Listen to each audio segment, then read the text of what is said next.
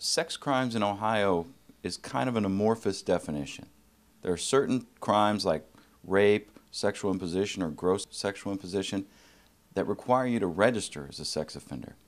There are other offenses, such as public indecency, that many folks consider a sex crime, but it does not require that you register. Some people are under the misconception that the only crimes requiring registration are felony offenses.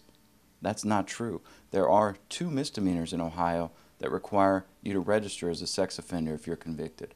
If you are charged, suspected, or even accused of committing a sex crime in Ohio, you need to call the law offices of Stephen R. Adams immediately. Even good people can be caught up on the wrong side of the law. You or your family member has never been in this situation before. We're in this situation every day. We'll explain it to you, we'll walk you through it, and you will feel comfortable with us representing you. So if you're stopped by the man, call the man.